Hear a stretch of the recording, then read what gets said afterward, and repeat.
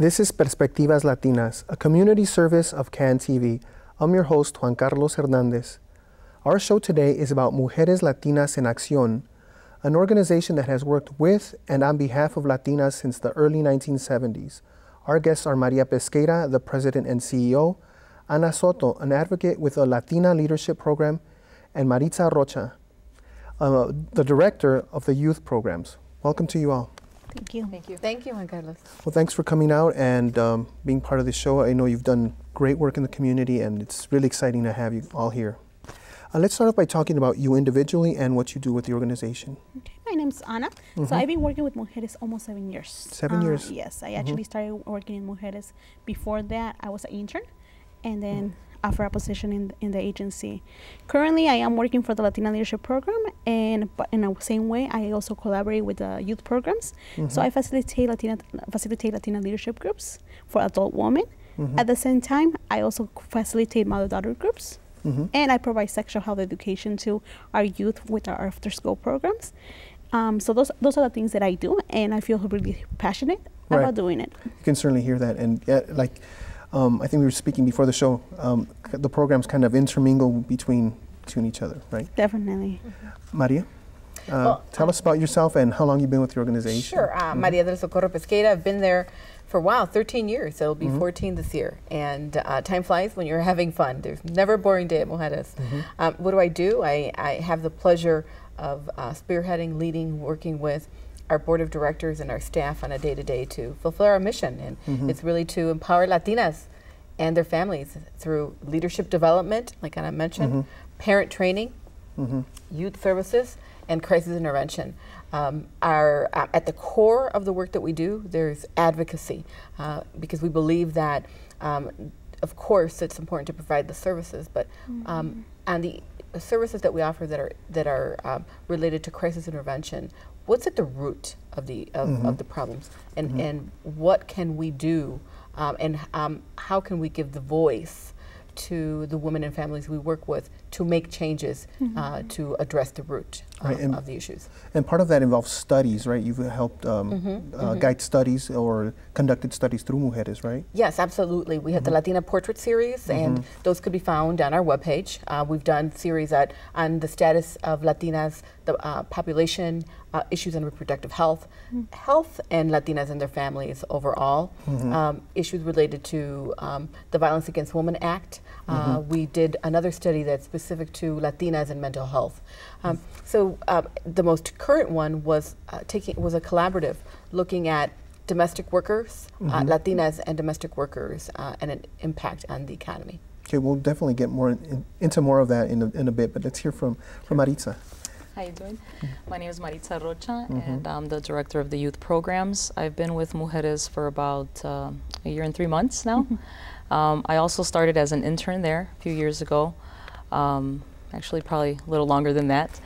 But I came upon the position that was open, and I went ahead and went for it. I have a passion working with youth, experience with working with youth previously as well. And a little bit about our program is we try to expose our Latinas, our young teen Latinas, to as much as we can that's possibly positive within the community, as well as career development. We do have anti-violence programs that we offer. We have anti-bullying curriculum as well. And we also try to set a therapeutic setting for them, as well as have a very fun environment for our teens. Right now, we currently have a few programs running within our services. We also offer programs for 6 to 12-year-olds, boys and girls, and for female Latinas, ages 14 to 18, and also for young men, young boys. Men as well. Yes, we just started that. We just launched the program. Curriculum is called Joven Noble. And it's bringing it back. It's more of bringing back that cultura, as well as respect, those core values that we were taught as kids that we sometimes don't have the time to even think about teaching, as well as advocating or enforcing those values that we normally have ingrained within us from a very young age. We'll definitely get into more of that, but for now, let's hear about the history of Mujeres. Give us some of a brief history, as brief as you can make it. It's a very rich history and a very important history in our community. Sure. Well, we certainly stand on the shoulders of some amazing women who came together in 1973 and saw a need to provide culturally relevant services in our language to address the social needs. You know, at that particular time, there were very few women in the field of social services in the human service arena, and they worked to make that happen. So the Mujeres Latinas en Acción, the first program that we offered, interestingly enough, was working with youth. And then we went and did other partnerships. A lot of the work that we've done through the years has also been about not just referring, but partnering with organizations in our community that can strengthen the needs of the folks that we serve. Okay, and during that time, you also expanded to your current headquarters, right? Yes. So we started in a storefront on 18th Street, and in the early 80s, we acquired a building on 17th Street, and we outgrew that fairly quickly. We now that is our all-youth facility, and we had a capital campaign to open the space where our main office is currently at on 21st Place. We also have an office in the western suburbs, in North Riverside, and that serves the western suburbs. And people ask, well, are there Latinas in North Riverside? and I say, well, yes, but it was very strategic to be where we're at. We're right across the street from a mall, and as we know, in the western suburbs, transportation can be a challenge. So we're right in between the Stevenson and the Eisenhower, very close to the Metro, as well as a bus that stops across the street at the mall. Oh, wow. So, and there are, that's where the Latino population has grown, right, out in the suburbs? Yes, so the Latino, absolutely, Juan Carlos, the population in the city of Chicago has not decreased, right? It's continued to grow, but in the western suburbs, it's grown, incredibly fast. There are now more Latinos living outside of the city of Chicago than there are in the city of Chicago. So the demand for our services did not decrease in our Chicago office, but it was also, but it kept growing with the demand for services from the outlying suburbs. And so we thought to really address the issues and serve our Latinas and their families better, we opened up the office in North Riverside. We offer everything that we offer in the Chicago office, other than the after-school programming for youth. We also have the mother-daughter services that we offer there. Wow, it sounds exciting. And what I hear is key to your growth is the involvement of young people. You were born that way. It's still an integral part of all that you do. Maritza, can you tell me more about working with the youth? You work with girls and with boys and young women and young men. Yes. So our program is structured with a lot of different activities and groups. More so, it's a safe environment for our teens and our young kids. We're smack in the middle of Pilsen. There's still a lot of crime in the area. So we want to make sure that we have a space for our youth, or a space where they could come in and express themselves, as well as gain hands-on experience on certain subjects that are not as offered in our community, such as STEM programs, health and sciences. What is STEM? Tell us what the STEM program is so for our viewers. We're trying to collaborate. Right now we're not STEM certified, but we are trying to collaborate, and what STEM program is, it brings more awareness to Latinos and Latinas, and it's basically engineering, doctor programs, or doctorate programs. So there are fields or careers that go into those types of fields. Okay. And science, technology, engineering, and math. That's what STEM stands for? Yes. Okay. How did, I'm still curious as to how you involve young men, because you know mujeres, and obviously the focus should be on mujeres, but how and why involve young men? That's a great question. Currently, right now, the crime rate, violence, Latinos dropping out of school, it's really high. And for us right now, it's really important to bring them into the center and let them know that they're welcomed and also that they're a big part of our community. Okay. With that said alone, we're losing our boys to such, you know, crime rates and things like that that are happening. So we want to make sure that we have enough programs for them where they can develop, where they can feel welcomed, as well as express or advocate for certain issues that they believe in. But more importantly, we want to create an anti-violence safe zone for them, and also bring back, as I mentioned, la cultura. Tell me more about that. What do you mean by la cultura? For just for us in particular in our youth center, our mission here at Mujeres is to reach out, and our mission again is to empower Latinas as well as their families and youth. So by empowering young males and females in particular, brings that awareness into the community.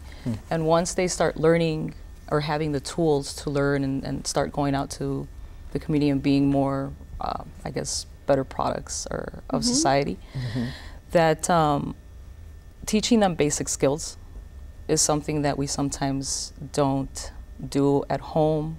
And a lot of times they don't, you know, they don't have somewhere, as I keep mentioning, safe zone and safe facilities, because we don't really have that many programs offered to Latinos. Right. So what happened a few years ago, 2 years ago, we started focus groups, Okay. and actually ending last year.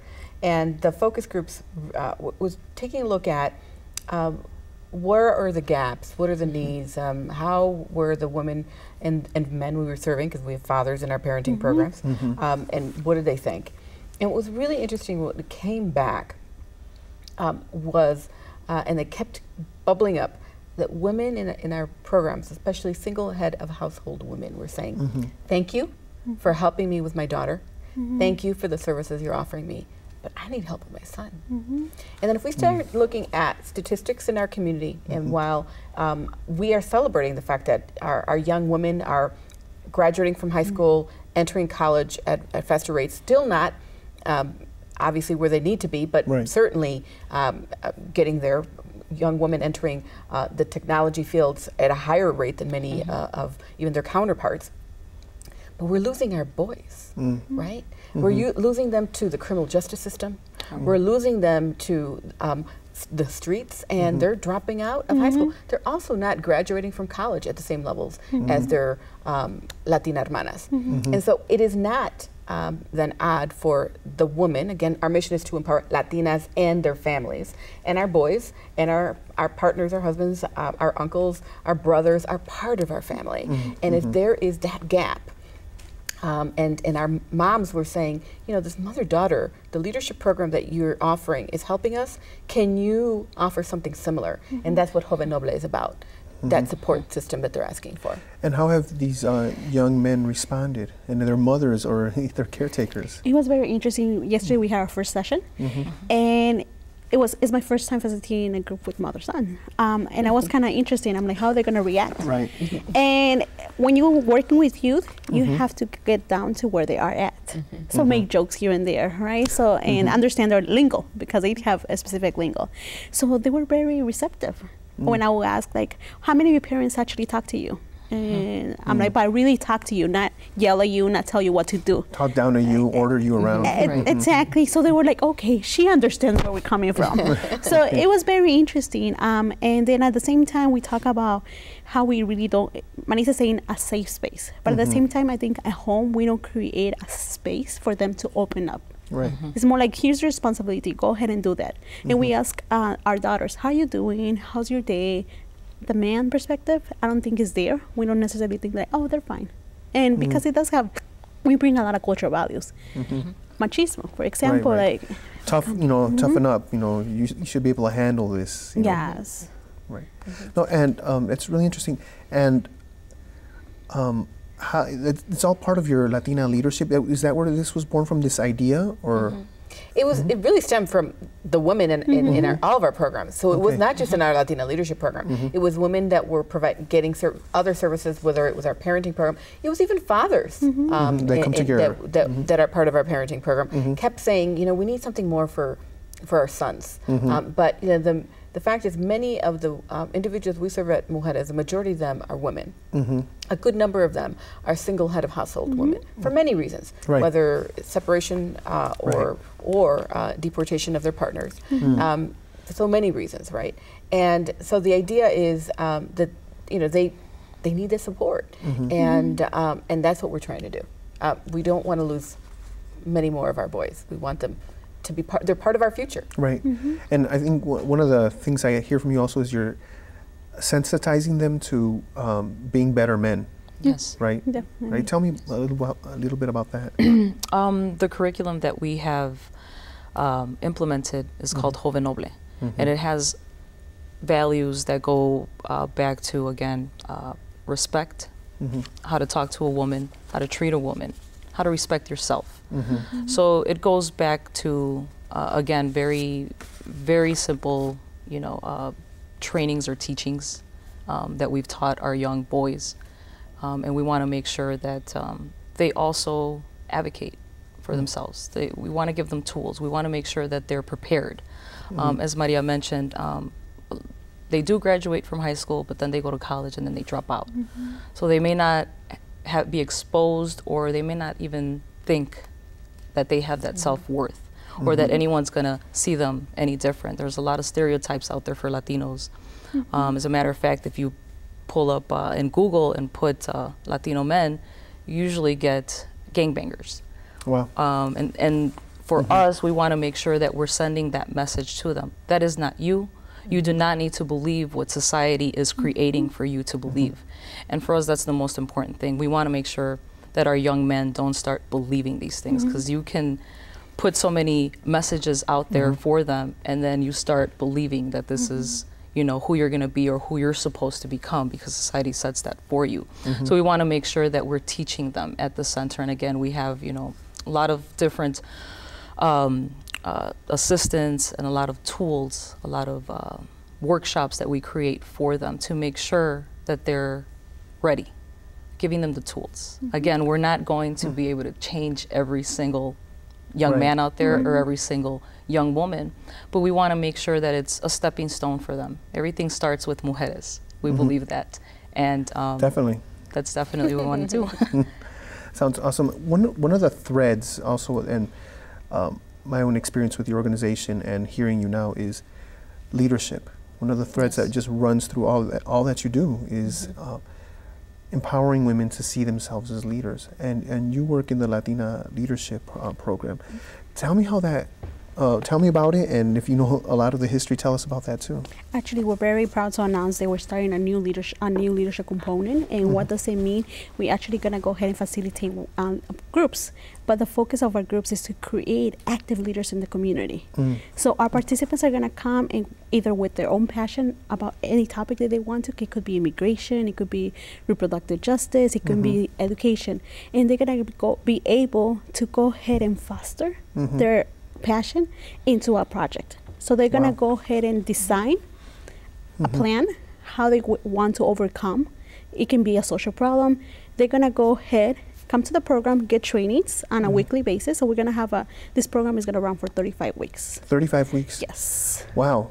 So we do need committed individuals. It might seem like it's it's a whole commitment. No, I mean, it's awesome. They should be getting college credit for it or something. That's right. That's the next step. Yes. Exactly. How do we get educational credit for it? Yes. Yeah. When I facilitate the groups, it seems like that, because we want to integrate a woman to this country. We want them to learn how the systems work. How can they themselves be in the system, but at the same time better themselves. So sometimes they come here to the program because they feel that they have very strong skills, but sometimes there's limits within. So they know they can do it, but they're missing that little piece. Like, I want to believe in myself, but at the same time, it's because society doesn't allow that leadership component for us to raise our voice. So in the program, they're gonna go ahead and receive different workshops. In the different workshops, we're gonna learn about how the political system works, the importance of voting, the importance of getting engaged in your community. So within that too, there's gonna be different women coming from different communities. And when we think about communities, we think about, oh yeah, my little community. But at the same time, there's a bigger picture. Right. So a women are going to be learning about how each community is interconnected, and at the same time, community can be more than just a location. At the same time, right, you could be linked with people from across the world, actually, right? And more important, they're going to learn about how they can benefit from their community, but how the community needs them to go ahead and empower the community. Sometimes I think that that's the other thing. Parents sometimes feel like their hands are tied. They can't do nothing about things that are going around in the children's home or in their children's school. And the program, they're going to be able to see, no, you love to speak up about issues. Right. And advocating for themselves. That's one of the strong components of Latina leadership is once you know how everything works, you can go ahead and make informed decisions. You can go ahead and empower other compañeras. Wow, that's so important. You were making me remember, like, you empower people. You're empowering a lot of women who may not be familiar with how the systems work. And I think about my mother, and when I was growing up, the difficulty of her engaging with people at my school, and how there wasn't anybody to support her there. And certainly my mother's a leader. You know, she's a leader in our family and in our community, but she didn't know how the system worked. Do you guys have any examples of how a woman has come through the Latina Leadership Program and how she's connected with that part of her and gone out into the community and made a big change? We definitely have key leaders in our agency, volunteers, who have become key stars. We have right now promotoras de salud. So they actually went through the program a couple of years ago. And they feel really passionate about getting the voice out there about the different services about the agency, but more than important right now about the importance of women taking care of their own health. So now our promotoras de salud are becoming the voice of mujeres. They're going into the community. And these are tools they got from the community. So they go out there, do presentations, and at the same time, they're like, no, tú puedes. Si yo lo hice, you can do it. Sure. You also could find women who are now head of parent school councils within our high school systems. I have been at events and women come up to me and say, I am a graduate of Latina leadership and I'm now working at such organization within the community, and this is what I'm doing. So certainly they have gone out to do anything from issues related to education. They've gone out to start their own business. They've gone out to do various things and figure out how to navigate them. But what will be happening with the program as we have it now is that we're not only looking to have them become engaged and understand how the system works, but really look at themselves as that they are part of, they have power. So not only navigating it, how to be a part of that power, how to take that power to make things change, to make change happen. So while we've gone, and I say that there's some incredibly dynamic leaders, what we're looking at now is the women who have made a change, whether within their family, their community, their school systems, and their area, or an issue area.